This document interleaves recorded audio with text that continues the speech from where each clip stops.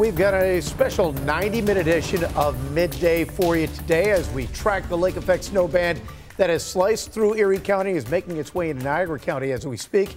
This is a live look over the city of Buffalo, still looking quite gray there right now. Yeah, the snow is falling, and as the wind whips up, it is whipping up that snow, making visibility treacherous and very difficult.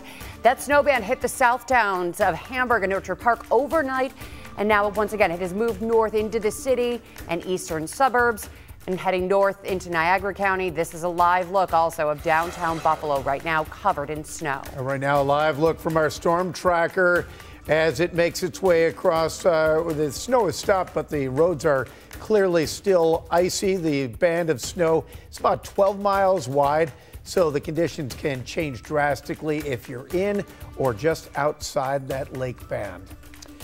Good morning, I'm Pete Gallivan. And I'm Melissa Holmes. Chief Meteorologist Patrick Hammer is standing by on the roof right now, but we want to give you a quick update on the travel bans that are in place right now. Now, those travel bans include the city of Buffalo south of Broadway only, also the city of Lackawanna, and the towns of Hamburg, Orchard Park, West Seneca, Lancaster, and Cheektowaga as well. All right, Patrick is up on the roof right now where the band is kind of